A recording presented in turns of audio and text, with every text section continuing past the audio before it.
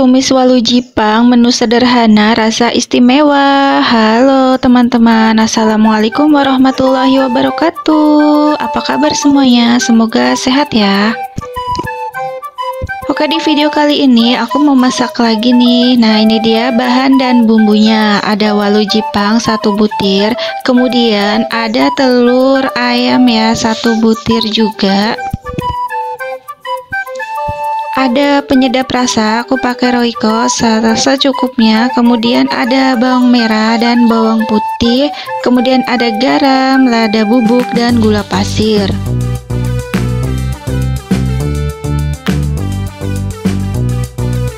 Nah, simple banget kan bumbunya.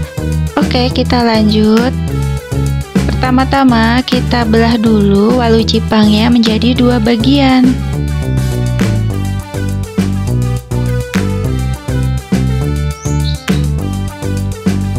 Nah, kemudian kita gores-gores seperti itu. Ini tujuannya agar getah yang ada di dalamnya itu bisa keluar semua ya. Tuh kan, banyak banget getahnya. Lanjut kita potong-potong waluh jipangnya. Ini tadi udah aku kupas dulu tapi nggak aku shoot ya. Kita potong tipis-tipis seperti yang ada di video.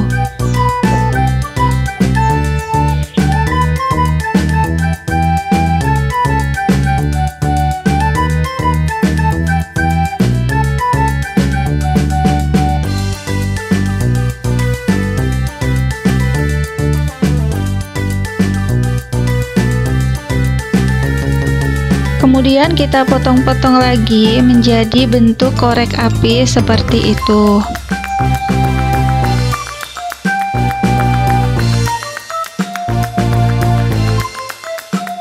Lalu kalau udah selesai kita masukin ke dalam wadah atau baskom ya. Kita potong sampai selesai. Nah, ini dia hasilnya. Udah aku potong semuanya, hasilnya banyak banget ya teman-teman. Lalu kita potong bawang merah dan bawang putihnya tipis-tipis ya. Potong sampai semuanya selesai. Nah teman-teman, jangan lupa ya di subscribe, komen, like, dan share jika teman-teman suka sama video-video aku.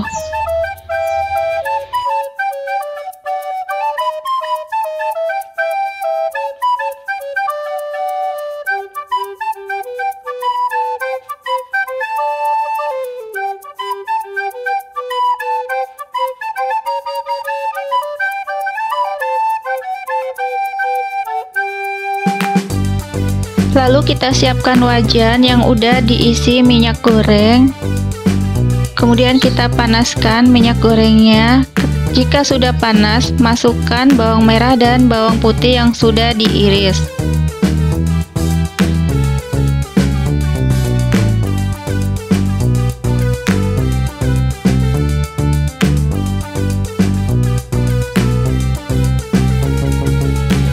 Tumis sampai bawang merah dan bawang putihnya harum ya teman-teman, sampai berwarna kuning kecoklatan. Kita aduk-aduk ya agar tidak gosong. Jika sudah harum, kemudian langsung kita masukkan saja telur 1 butir, lalu kita orak-arik.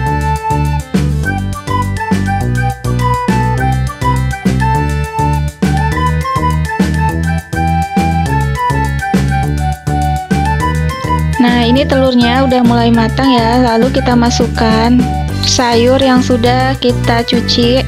Kemudian kita masukkan juga bumbu seperti garam, penyedap rasa, lada, dan gula pasir.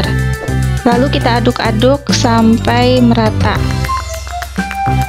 Nah, ini udah mulai layu ya teman-teman. Itu tandanya sebentar lagi sayurnya akan matang. Nah, ini dia hasilnya teman-teman. Tuh enak banget ya teman-teman, wajib coba. Ini Resepnya simple banget, cocok buat anak kos ya teman-teman. Selamat mencoba.